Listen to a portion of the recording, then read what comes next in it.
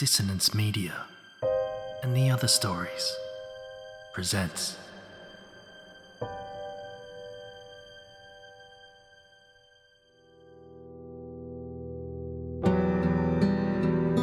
In the soft glow of dusk, in the moment before night falls, stories exist. Gothic tales of the macabre, where the supernatural calls home and the shadows dance. Hold tight and don't let go, for lost you may become after the gloaming.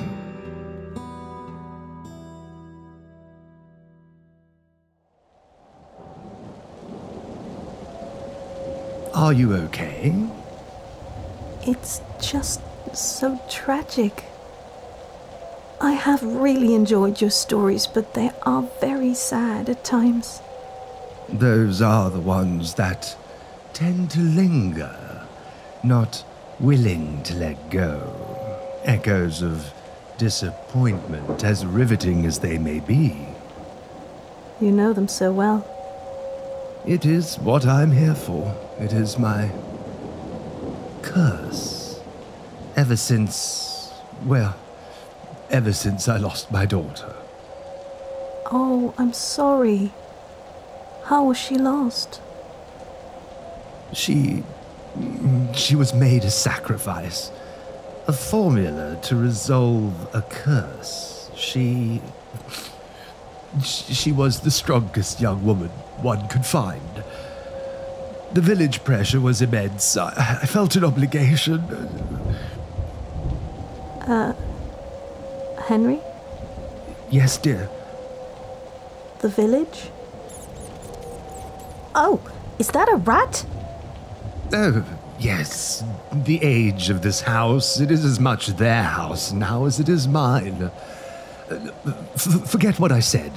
You don't want to hear the ramblings of an old man. Come, I have a special tale for you now. Let's sit back near the fire. This chill can get into your bones.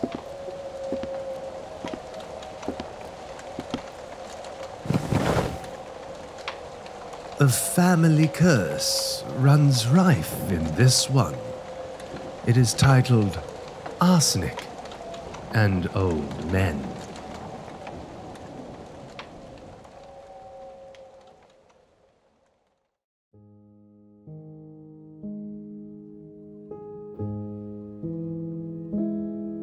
Fall 1950.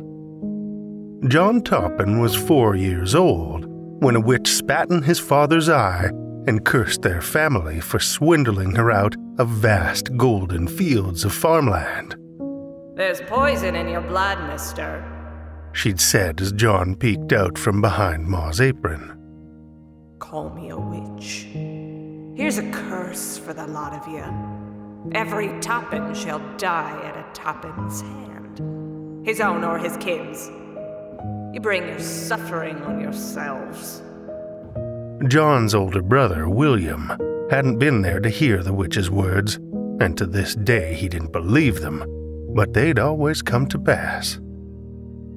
John was 70 now, and with only the 2 Toppin brothers left to bear the weight of the family name, he couldn't help suspecting how their cursed fates would come to pass. The sun-kissed prairie land withered under their father's care, long since barren. Retirement from his beloved pharmacy kept John confined and atrophied in this ancient house. The windswept fields beyond the curtained windows were no balm to his soul. He had nothing but time to speculate on the role his brother would play in his demise. William peered over his glasses, setting his newspaper on their breakfast table. "Retirement's not all bad," William said, the lie slipping past his lips with the ease of repetition. "Take up needlework like Ma. Women's work was always better suited to you. Nothing too strenuous, lest you get your heart going. He poured himself some tea, black. Take care of yourself while I'm away, Johnny. Wouldn't want anything happening to you. You know how I worry about my little brother. John narrowed his eyes. Of course. Wouldn't want an accident, would we? I'm sure you'd be beside yourself. William stared, unreadable. Get plenty of rest. It'll do you good. There it was. Rest. That must be part of a scheme. John didn't know the specifics, but William had something planned to get rid of him. They'd been at each other's throats for a month since John's forced retirement after his heart attack. Longer if one counted the 70 years of sibling rivalry, which John did. You'd like that, wouldn't you? Might put you in a better mood, brother dear. William slurped at the lip of his Paris green teacup, lifting the paper.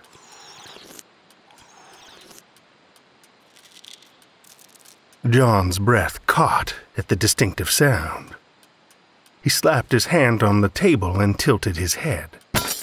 His gaze slid toward the source, the cellar door. There! Did you hear it? The scurrying, the scratching. It was unmistakable. John shivered. If the cellar was compromised, it would destroy their emergency food stores for the winter. If they got snowed in way out here in the prairies without their supplies, and the nearest neighbor miles away, catastrophe. Was this William's doing? William lowered the paper an inch. A drop of tea collected at the tip of his mustache and lingered, trembling, but didn't fall. The kitchen was silent. I don't hear anything. I'm telling you, there are mice in the cellar. William huffed, glaring. Paranoia is not a becoming trait, Johnny. John clenched a fist against his knee. I heard them. And I did not. William slammed his teacup onto its saucer. A porcelain chip flew across the table. If there are mice, I'll take care of them. You never mind. I'll be cross if I return to find you've brought any foul chemicals into this house. You know I will. John looked away. You're always cross. I mean it. William returned to his paper, ignoring the drop of tea now staring at them from the polished tabletop. A faint titch, titch, scritch echoed from the locked cellar. William was going deaf in his old age. Or he planned this. Was that even possible? Could William have unleashed mice in the house just to torment John? To make him ill? It would risk his own health, too. His own food stores. He ground his teeth. Filthy things. William was unconcerned. Or a conspirator. If he wasn't conspiring with the mice, what would William do about them that John couldn't? William knew most traps were useless without poison. These mice would laugh at them outright. It had been more than half a century since the unfortunate incident with the rat poison. Surely they could move past it by now. William hacked into his handkerchief. Honora will be by to clean today. Don't forget to pay the girl. Are you certain you'll be all right here without a vehicle while I'm gone? I'll survive. Have a pleasant time, brother. As soon as William left, John grabbed his cane. He ambled around in search of something to use against the rodent invaders. He was certain they must have some rodent poison secreted away. A chill had pierced the air this last week, warning of the change of season upon them. John shuddered as he worked his way through the empty house, listening to the discordant serenade of the mice.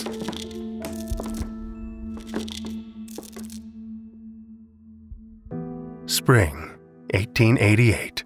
age 8. A sharp line divided the light of the kitchen from the fearsome dark of the cellar. Cold crawled up the steps, wrapping invisible fingers around John's bare ankles. He shivered. Put this in the cellar with those filthy mice, Johnny. We'll soon get rid of them. Ma cupped his cheek with a warm palm and smiled before smoothing out her apron. Purple flowers adorned its edges, belladonnas like the ones in her special garden. The house smelled of fresh apple pie, and so did she. But the cellar, there was always an awful smell down there. John stood at the open door. He had bait, traps, and a tin in hand, and strict instructions on how to use it. He was a big boy, and Ma trusted him even if no one else did. She'd taught him about every herb in the garden, every medicine in the cabinet, and now every poison on the property. Ma had shared her passion for botany and chemistry, and her respect for nature. He would make her proud. This was a small task, a delivery of sorts. John thought of the boys last summer, poking sticks at a large dead mouse in a neighbor's barn. Its stiff body, limbs curled up in agony, lips pulled back over gnashing teeth, as if it had been trying to scream in its final moments, as a human might. Its eyes had been empty holes, scooped right out. His stomach dropped. John had vomited into a pile of straw, and the boys teased him until William socked one of them in the mouth. Ma said the mice would eat all their food, and they'd starve or get sick, so they had to protect the family. Protecting the family was everything. That's what Ma did when men came by asking for money when they couldn't pay a bill and Father was away a long time for work. She made them go away, made them stop asking questions, protected the family. It was a special secret she and John kept from Father, and even William, because sometimes keeping secrets meant keeping people safe. Now, John had to protect them in a different way. He wasn't killing the mice himself. He was setting the poison out and they were killing themselves, Ma said. He was not a murderer. Well, he was, but he wasn't. He was a Toppin, though. He knew about the curse. There was something bad in John. The witch had said so. His father hurt people, especially his family. His uncles had seen the witch and then killed each other. There were lots of bad, dead Toppins now. John didn't feel like he was bad, and William said folks in the nearby hamlet of Nottington were wrong to call them cursed. But John didn't see any way around it. Those he loved would surely kill him, or he would kill them first. Ma glanced at him. Well, go on. John shook his head. His feet wouldn't move. His heart raced, and he took a deep breath. It's too dark. Take a lamp then, silly lamb. She nodded to the lamp on a ledge. She reached for a box of matches. When she stood over him in the threshold, the warmth of her kept the chill at bay. He leaned into her, wanting to ask if poisoning the mice was murder, and would God think so too. But he knew it was silly to wonder. They were only mice. Father would smack him for asking, call him weak. His hand pressed against his chest. A horse galloped beneath his ribcage. Why is it so dark down there when it's so bright up there, Ma? He said instead, just to have something to talk about. Her shadow blurred the hard line of light on the floor as she moved, her dress swishing. Well... She considered seriously, as she usually did when he asked her serious questions. The dark needs to go somewhere in the daytime. When we're awake, it goes deep down until the nighttime, when we're all asleep. Then it comes back out. She struck the match, scaring the darkness away like scattering mice. But it's always there? Even when we can't see it? Just waiting? I suppose. She nudged him down the steps. Now go on. Flickering light in one hand, poison in the other, John stepped into the darkness.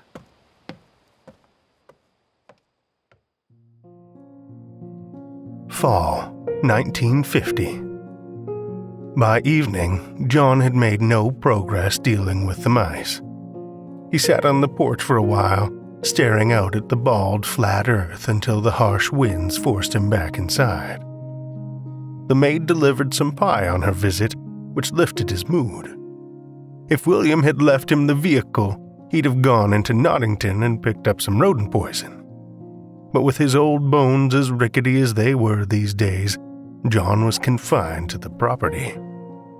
He regretted not asking Honora for a favor, but it would get back to his brother if he did.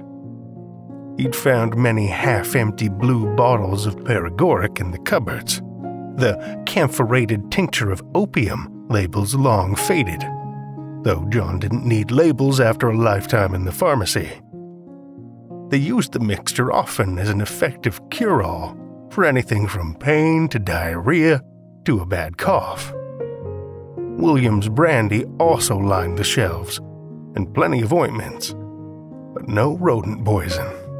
William refused to allow it on the property. John paced in the kitchen, wearing a hole through his slipper. His knee ached, but he didn't stop. He heard them. They were everywhere. If he found them, he'd... There. Fists clenched, he froze in place, head tilted, eyes bright and alert. A sharp, unmistakable mouse squeak. He wasn't going mad.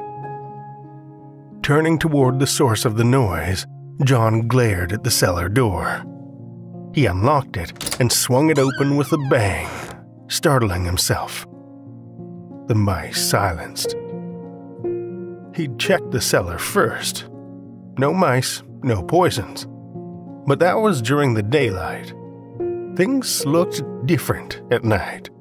Perhaps he hadn't been thorough. He stared down into the darkness of the cellar below, but found his limbs stiff as though gripped in ice. Heart working its way into a sluggish gallop, John lifted his hand to his chest and frowned. Then a laugh swelled up in his throat and spilled out. Such childishness in his old age. Take a lamp then, silly lamb, he thought to himself, grabbing for the lamp on the table and heading deep down into the dark to rid the house of these nasty vermin once and for all. There it was in a cobwebbed corner. The rusted tin declared arsenic. After John laid the poison out, the house was quiet. Whatever William had planned to trick John into injury, or worse, in his absence, hadn't come to pass, though John searched and avoided potential traps. When he slept, it was restful. Then his brother returned, and it was as if the mice sensed they were at liberty to resume their conquest. William's voice boomed from the kitchen. Where did this come from? John froze in the drawing room, a pipe dangling from his lips. When his brother stomped in, red-faced, the last words John expected were, Apple pie? You brought apple pie into this house? I didn't. Honora brought it when she came to clean. William hacked into his handkerchief before pointing a finger. You know I hate apple pie. It's only pie. You're being unreasonable. William's fists clenched at his sides. John stared. In fits such as these, John was certain William would strike him down and kill him where he stood. He looked just like their father in these moments, and John often wondered if he realized it, and if that was the only thing stopping him. The cold fear of being like the man they'd both grown up hating. Without another word, William stormed out, clanked around in the kitchen, and slammed a few doors before settling down. Hours later, William was puttering in the living room, humming Beethoven's Fifth Symphony under his breath, off-key, hacking up phlegm the whole time, allayed of his rage now that he had disposed of the offensive pie. John remembered the camphorated tincture of opium in the blue bottles he'd found earlier. A bit of medicine, John's special mixture, would do the trick on William's no doubt sore throat and tumultuous mood. Perhaps prevent him from conspiring for the next day or so. It would do his brother good to rest, as William so wanted John to. John slipped into the kitchen. A hearty dose of paregoric in William's brandy, and a touch of arsenic would combine perfectly to cure any ails. As Paracelsus said, it was only the dose that made the poison, harmless in competent hands. He had been a pharmacist for decades, and there were no more competent hands than his. He waited for William to hack into his handkerchief, then emerged with a tumbler. Your throat sounds dreadful, dear brother. Must be getting sick. I made you my specialty. Can't even taste the medicine. William glanced down at the glass. I feel fine. Your voice is raspy. And that cough. I don't doubt you caught ill on your fishing trip. Best to address it before it takes hold. Well, I suppose. William did enjoy his brandy. The paregoric he didn't mind. Though John may have overdone it, the brandy would cover the taste. The arsenic, well, he didn't need to know about that. William took the tumbler and drank. Thoughtful of you, he added with a note of suspicion. John shrugged and smiled. You're always taking such good care of me.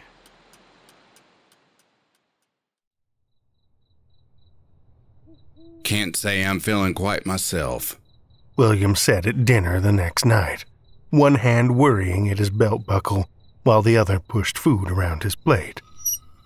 Perhaps the fishing trip took it out of me. He declared this as a personal revelation, as though John hadn't suggested it. I'm told there's a bad bout of stomach sickness making the rounds. Nothing to fret about, so long as it's treated. William wheezed into his handkerchief.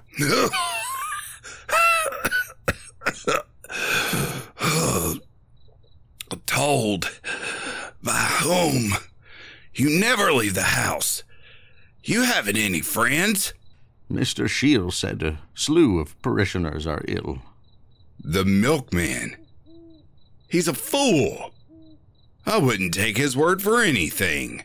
He wiped fevered perspiration from his forehead. Are you all right?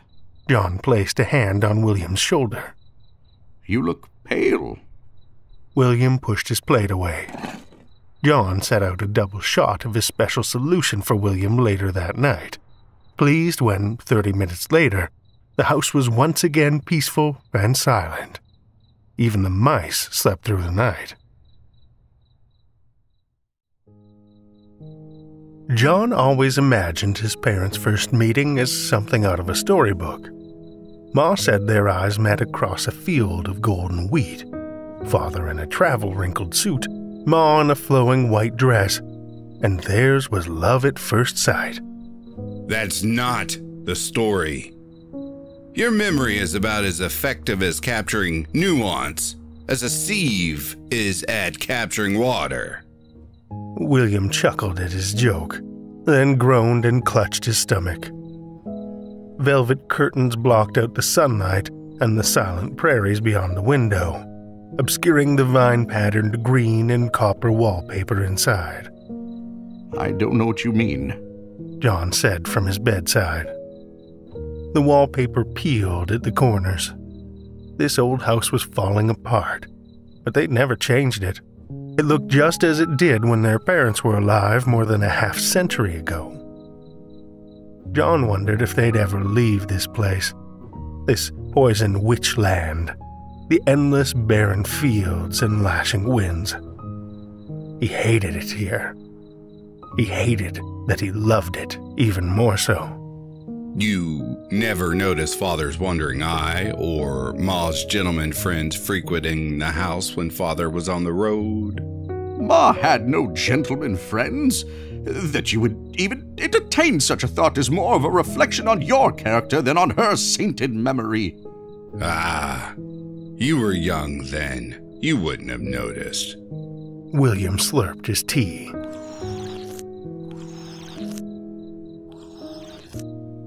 Behind the green wallpaper, the mice worked in the walls.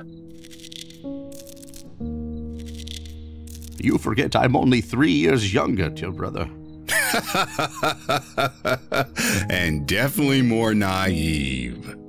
He laughed, as though fouling the memory of their mother was a great entertainment for him. Mr. Gilman, why, that was such a scandal. The poor bloke skipped town for good. John stilled. You mean the tax man? He turned to look at his brother. Nah, yes, that's the one. That wasn't... Ma was taking care of us. The family. You didn't know her like I did back then. You weren't there. You were always off with Father. It wasn't like you think. William's brows knitted together. He leaned forward. What on earth are you going on about? John glanced over at Ma's painting on the wall. She watched, listened. He thought of the cellar. No, they could never leave this land. Never mind. Forget I brought it up. How's your stomach today? John administered more of his special medicine, a little extra, and any unpleasant conversation fell asleep with William. A sense of peace and control blanketed John as his brother slept, knowing that in the land of dreams no dark machinations were working against him. With William under his watchful eye, John was safe, the house quiet. But never for long. His brother had always been his most difficult patient when he took ill. Would you bring me some fresh tea, Johnny? He demanded the next morning. Hot, this time, if you will. I'm so cold. You know how the kettle works, don't you? And at lunch. My God, this broth is terrible. I'd sooner starve. Oh, my aching bones. He whined all evening. And my stomach. I cannot stand this pain. Ugh, I'm getting worse. Perhaps we should send for the doctor. John had suffered long enough. Nonsense. Haven't I always taken care of you when you're ill? William perked up at having elicited John's irritation. Dear brother, you were not a doctor. You were a pharmacist, and now you're not. Forgive me if I'd like a professional opinion. Such a jibe was vicious, even for William. John ground his teeth until his jaw ached. He ignored the request. The mice, too, were growing bolder. As John gathered up a tray, he glimpsed a tail slithering into the shadows. He checked the traps he'd laid out, only to find he hadn't killed a single mouse. He doubled his efforts. John set a tray of bland food on his brother's bedside table a few days later. He peeked out the window. No snow yet, but the gray skies threatened. The lonesome fields shimmered in the dim, overcast light, stiff with a thin crust of frost. Johnny? Yes, more tea? No, I was just thinking.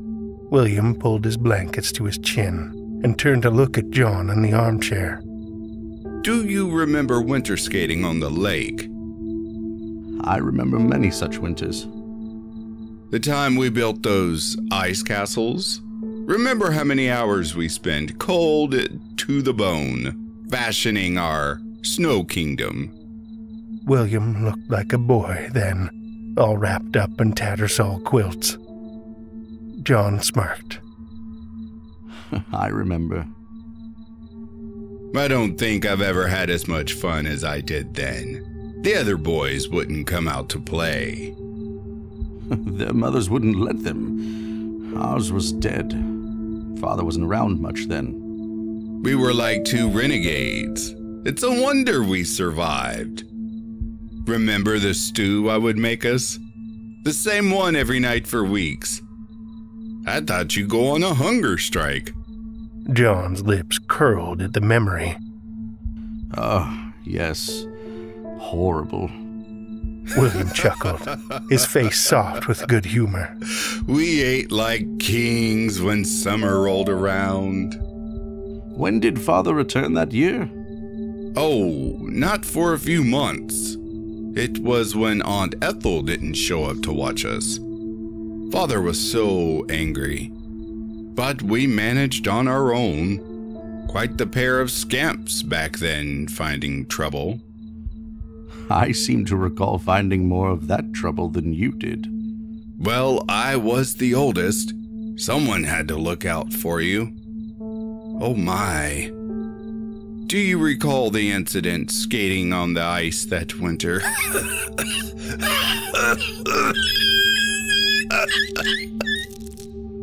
How could I forget? You were furious. A memory fluttered past the edges of his thoughts. Water, like shards of glass in his young lungs, and the haunting whisper of his dead mother's voice beneath the shock-cold ice, mouthing in his ear like a dream. My little lamb, it's so cold down here. Let's go home. William's hand reaching out, grabbing, pulling him back to the surface. John shook his head and the memory washed away. William was quiet for a long moment, and John wondered if he had fallen asleep. Scared the devil out of me. Almost lost you. Pulled me out by my bootstraps. Then you made us hot cocoa, remember? You never tattled on me to Father. William didn't answer. John looked over at him. His eyes were closed. William? Silence. John's heart stuttered in his ribcage as he waited for William's chest to rise with air. When it did, John breathed out a long sigh, surprised to find himself relieved. Perhaps he was making a mistake, he realized, toying with his brother's life. William was all he had left in the world, and here he was, slipping poison into a drink. John had done this before the disastrous results, and William had been the one to cover for him, back him up, support him. William had always been his brother's keeper. How did he let this go on so long? John needed to stop. He would stop. Obsessing over a witch's curse was childish. This was the end. John returned the arsenic to a shelf in the cellar and locked the door.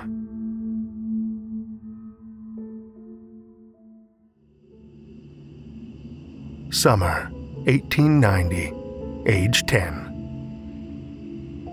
Protecting the family was everything, his parents always told him, until it wasn't. 10-year-old John had been wrapped in dreams in a soft quilt when Ma's voice stirred him awake. Come, little lambs, I have a surprise. He pawed at sleep-crusted eyes and squinted into a glowing lamp. Ma? William asked from the bed next to his. We're going on an adventure. Her smile pulled so tight it looked ready to snap. A crown of purple flowers adorned her head. He wouldn't notice the red puffiness of her eyes until he looked back on that night much later. Just us under the stars. A picnic with apple pie and milk. What do you say? John wished he could return to that moment. He'd say, "What's wrong, Ma? Talk to us. We'll sort it." He'd say, "Come to bed. Everything will look different in the morning. You'll see." But he was a child, and he had yet to put away his childish thoughts.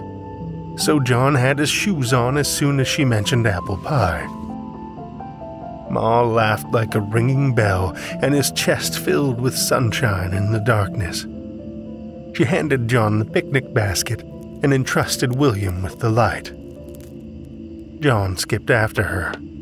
His brother followed at a more cautious pace.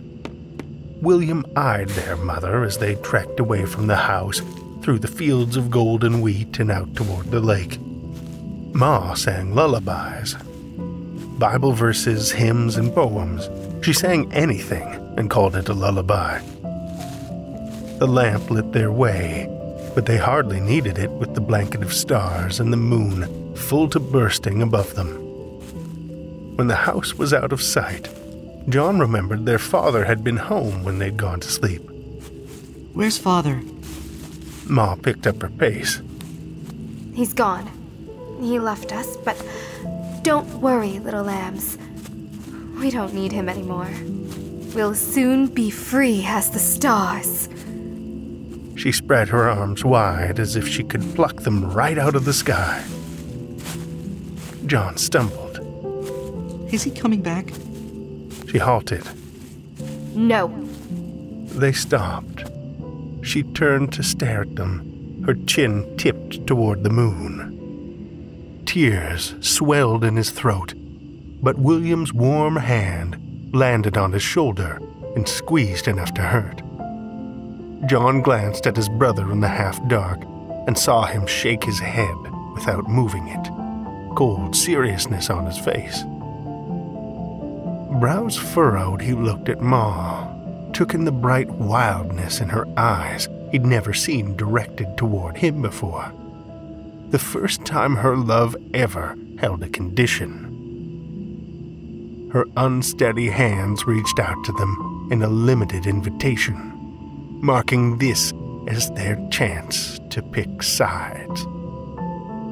A frown pulled at the corners of her lips. Her shoulders threw themselves back as though she was about to snap, and they'd be the ones to break her. He'd stood on the precipice of her love in that moment. With a deep breath, he took her hand, made his choice. Even then, a dizzying awareness of what might have been lost left his stomach under assault, his heart thumping. William did the same, and they continued toward the lake as their mothers smiled and sang from Corinthians. For now we see through a glass darkly.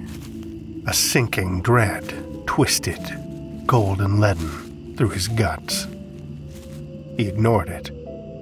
Ma danced with them under the stars, spinning them in circles until they laughed and toppled onto the long grass in heaps. For a while, they sat beneath the stars and watched the moon on the lake. Then John's stomach rumbled. He fidgeted.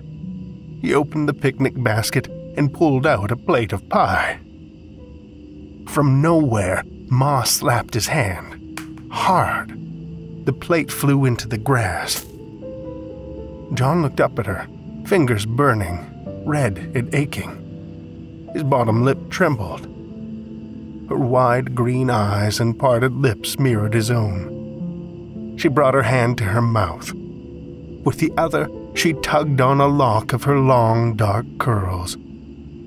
In a frenzy, she grabbed the picnic basket and hurled it into the water with a splash. The boys watched in silence. A sob cut the night air like a knife in John's chest. A sharp, keening sound, closer to an animal's cry.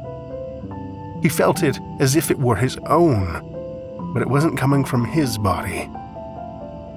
Ma dropped to her knees and curled in on herself. The basket bobbed, then sank. Her dark locks fell in front of her face in a veil as she shook her head. Sobbing, she said, William, take your brother home, please. William took his hand and obeyed the way good children obey, without question. John never forgave him, never forgave himself. Father and a neighbor pulled her body from the lake the next morning after someone had noticed a single empty plate on the shore. And so the curse had claimed Belle Toppin. William once shared his suspicions about that night when they were much older and very drunk. How he'd seen her earlier in the kitchen, grinding up flowers and plants while she baked, and what he thought she planned to do to them. But John knew that was a wicked lie. He said so with a fist to William's jaw. That was the only time William ever took a hit without fighting back.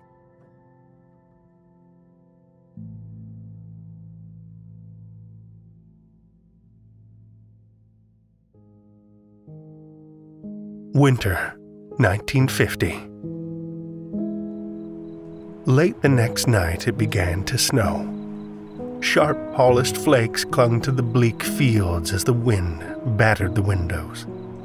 And John remembered something he'd learned as a boy and forgotten. Sometimes it's too late to correct a mistake, no matter how good his intentions or how desperately he wished he could go back. William started shaking, a shake that rattled first the bed, then the house, then John. It took him a minute to recognize the violent movements as convulsions, and by the time he figured out what to do, William was starting to come out of it. Blinking up at John in a daze, William coughed hard, a syrupy, red cough. When William pulled his trembling hand away from his mouth, his palm was spattered with blood. John wasn't sure if he'd bitten through his lip or if he was coughing up blood. John stared, immobilized like a fool. He had done this. This was his fault. He'd stopped, but not soon enough. William curled up on his side, wincing, and John was 15 again. He remembered his father writhing on the ground beside the poisoned coffee cup John had delivered after a night's beating. Father's limbs curled up in agony, lips pulled back over gnashing teeth like the dead mouse John had seen in the neighbor's barn. John's blood had shivered in his veins then, a cold pulse of horrible satisfaction. He'd wondered at the sensation, thinking, is this the poison in me? When officers came, John had sat in his room at William's panicked instruction, listening through the door. Arsenic, it would seem. Terribly painful. You know anything about that, son? And William's voice protecting him. No. My father likes his drink. Must have confused it with the sugar this morning. All these years later, William mirrored their father's agonized face exactly. A veil seemed to flutter across his mind, and John could scarcely believe the sight before him. John's legs shook. Acid welled in his esophagus. William hadn't seen the witch spit her curse in their father's eye. John never thought it mattered, only that it made him a skeptic. But maybe William had never been a threat to John. He'd let the witch's curse damn him. William looked at him, wiped the back of his hand across his cherry lips, and chuckled. I suppose I've had more than my full 70, haven't I, brother?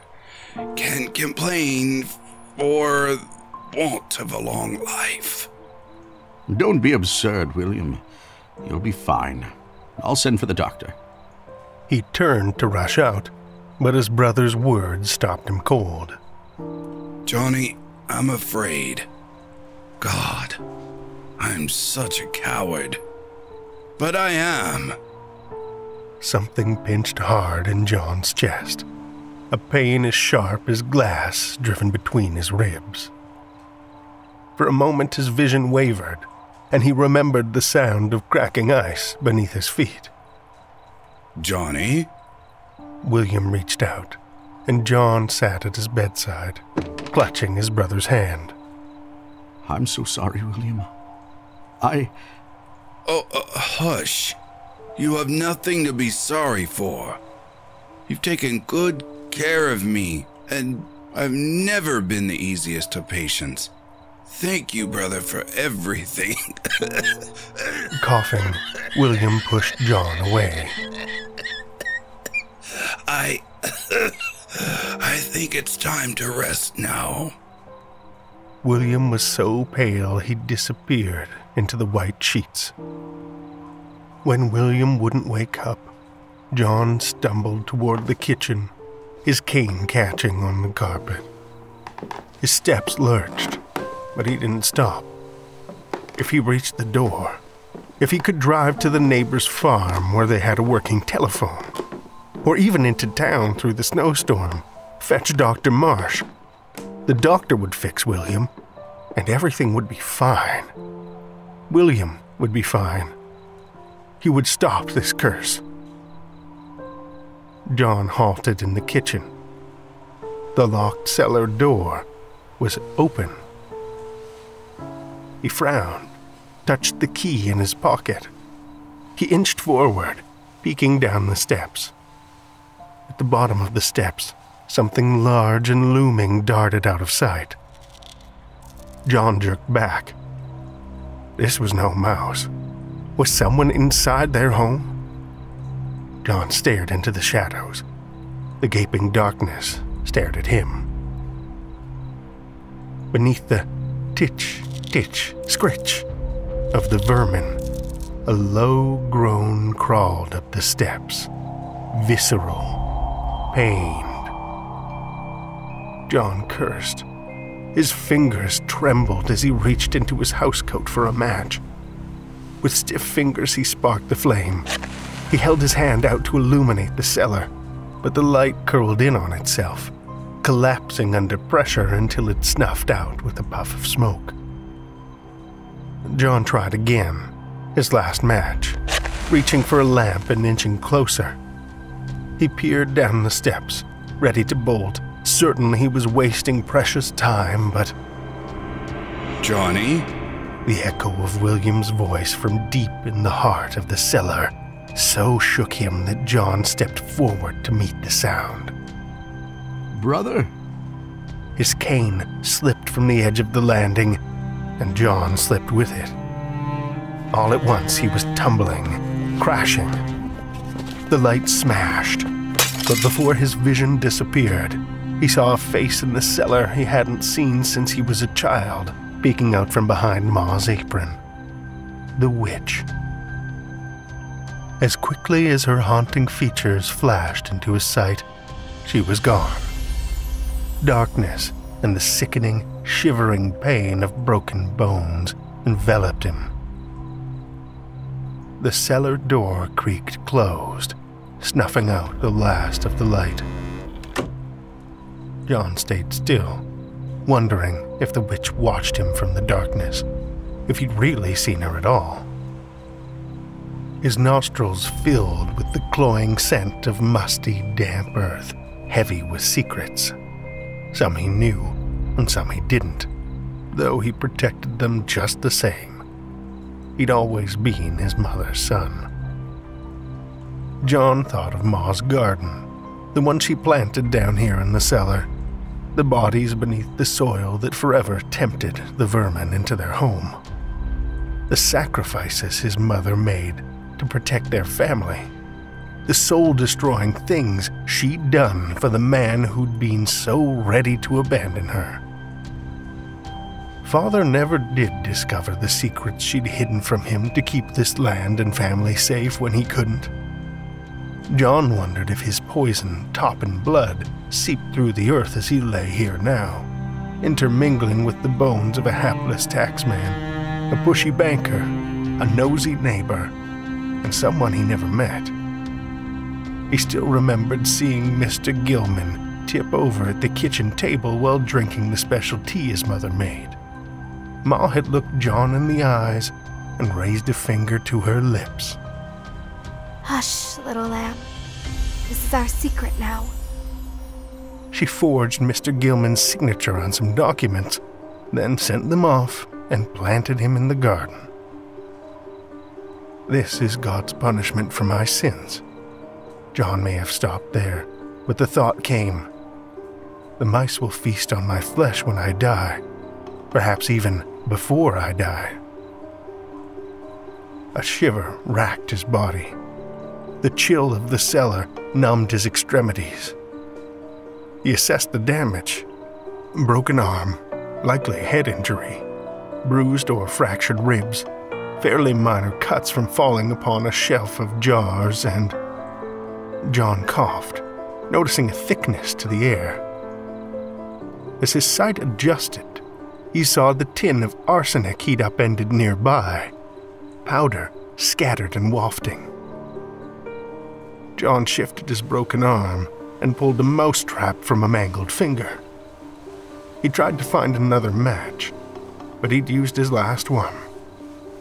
He fumbled with his unbroken arm until he found his cane and used it to pull himself up against the closest wall.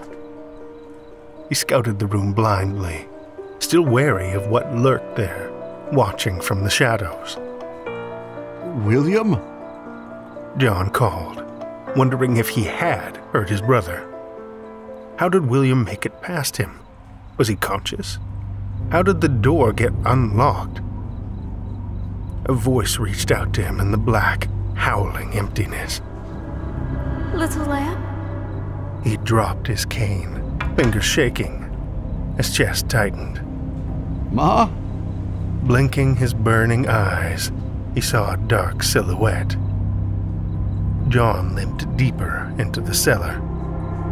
My little lamb, it's so cold down here, she said, her voice tinkling like bells in the night. The skittering mice silenced. John's eyes welled with hot tears, even as he coughed and choked. He stumbled further into the darkness. He missed her so terribly. Ma, I did something awful. I'm so sorry. It's William. Finding trouble again, dear brother? William's words reached him through the darkness. You know I can't pull you out by your bootstraps every time, don't you? John spun, gasping. William! The shadows ate his voice, consumed him. Panting, John stumbled into the packed dirt of the wall and fell back, pain slicing through him. He pressed his hand against his chest, but his fingers were too numb to feel the gallop of his heart. He was alone here, but not alone. William found him, rescued him like always. No, that couldn't be. You wouldn't wake up. I killed you. John wasn't sure where the stairs were anymore. He sank to the hard earth, shaking his head, chest as tight as a vice. And he'd felt this sensation before, knew it was bad. He'd gone numb to the bite of the cold, and the sparks of pain dulled. When he glanced up, a warm wave of relief seized him. William stood over him, hale and strong. I feel fine, Johnny. On the mend, I believe. You fixed me right up. He smiled. Can you ever forgive me? John's lips formed the words, but the air didn't carry them. What are brothers for? From the shadows, Father stepped forward. His countenance was softer than John remembered. Water under the bridge, right, son? Surely we can all be forgiven. But the curse, the poison in our blood, the witch... William laughed. Haven't you figured it out? There is no curse. It's all you, brother dear. He tried to shake his head, but his muscles wouldn't listen. John wanted to deny it, but what if it were true? Maybe this evil had always been in him, lying in wait like the darkness in the cellar. A darkness he'd chosen. Beside them, a young woman stepped from the shadows. John barely recognized her as the witch who'd terrified him as a boy. Her eyes were sad. You brought this suffering on yourselves, child, she said. Though he hadn't been called a child for many years, he felt small now. Your brother is right. I'm no witch. There's no curse. But your poison's all yours just the same. You live with your choices and you have to die with them too. He knew in his veins their family was cursed. Witch or no witch. But not the way he'd always believed. They'd brought it on themselves. A flash caught his eye. A mouse?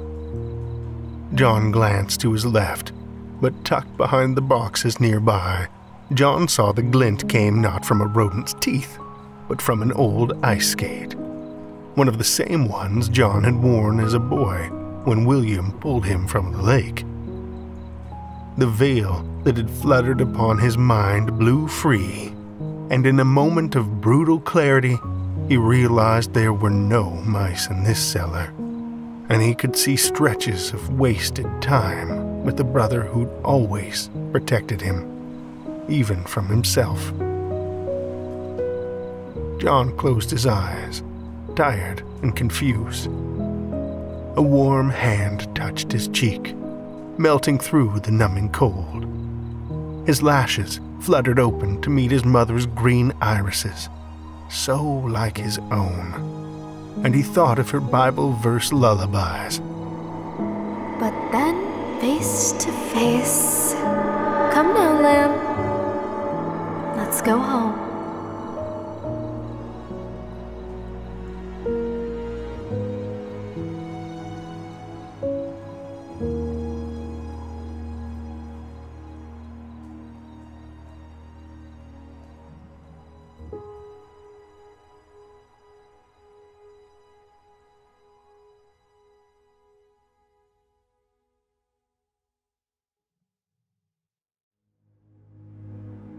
After the Gloaming is a production of Dissonance Media and the Other Stories. Arsenic and Old Men was written by Taija Morgan. Taija has been a professional fiction editor since she started her editing business in 2013, and she's been a writer all her life. She has bachelor's degrees in psychology and sociology, criminology, from the University of Calgary, that contribute realism and insight to her dark, twisted fiction. A Canadian author, she is a member of Calgary Crime Writers and Crime Writers of Canada, CWC. Taija was the editor of CWC's 40th anniversary anthology, Cold Canadian Crime, as well as many other excellent novels by very talented authors. Details on her editing page. Sign up for her newsletter at taijamorgan.com or visit linktr.ee/Taija Morgan to follow on social media. Narrator was performed by Drew Sebastini from the Tales to Terrify podcast. For more tales of horror and the macabre, search Tales to Terrify wherever you listen to podcasts. John was performed by Justin Fife. William was performed by Phoenix Fire. Mother was performed by Lauren Kong. Father was performed by Jerry Harris. Witch was performed by Maddie Albright. Police Officer was performed by Lady Theta. Henry Blackwood was performed by Xander Zweig.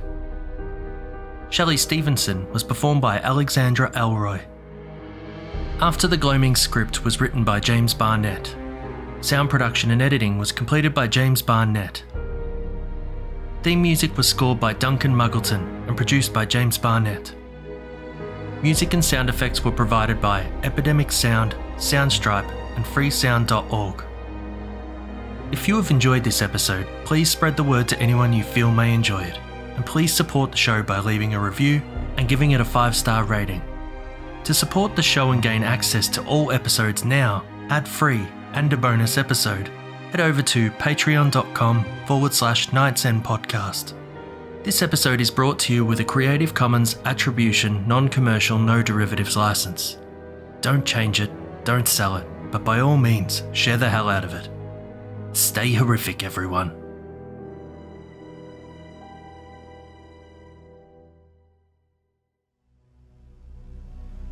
Thank you for watching this video.